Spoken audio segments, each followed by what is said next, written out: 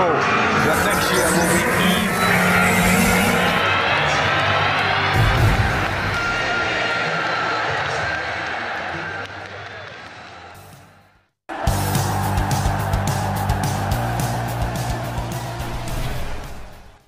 Manchester United to make first official offer for Inter Milan UCL hero tonight.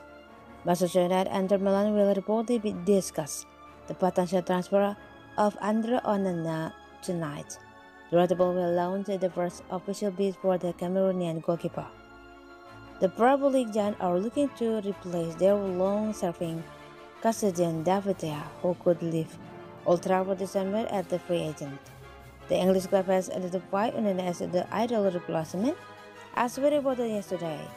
Manchester United manager Ten Hag is hoping to reunite with his old Ajax pupil.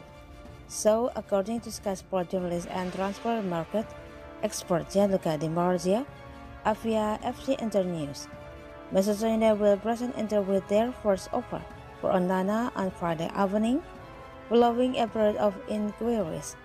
The negotiations have now reached a more concrete phase. As Di Marzio explained, the Rangers are hoping that United's initial offer meet their asking price. The Serie giants are looking to collect at least 50 million euros to part ways with their brand asset, in addition to bonuses.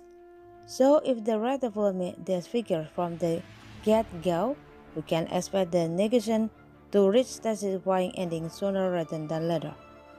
But if the English club offer falls short of expectation, then this transfer saga could drag for additional weeks. Onana joined Inter Milan as a free agent last summer. He quickly cemented himself as the first-choice goalkeeper in Simone Inzaghi's pecking order. The 27-year-old produced some stellar performances last season. His heroics were instrumental in the club's memorable run toward the Champions League final. In other news, Manchester United goalkeeper David De Gea contract is unlikely to end on Friday with decision yet over whether he will remain at Old Trafford, the BBC report. It is understood that a framework of contract extension that has been agreed was subsequently changed. That has led to both sides stepping back to reflect on the situation and prefer direction. The Spain goalkeeper 32 has spent 12 years at the club, where he has played in 545 games.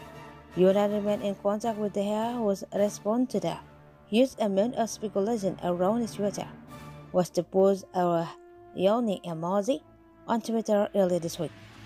Last season, the fourth-time United Player of the Year won the Premier League Golden Glove for the second time as he kept 17 clean sheets.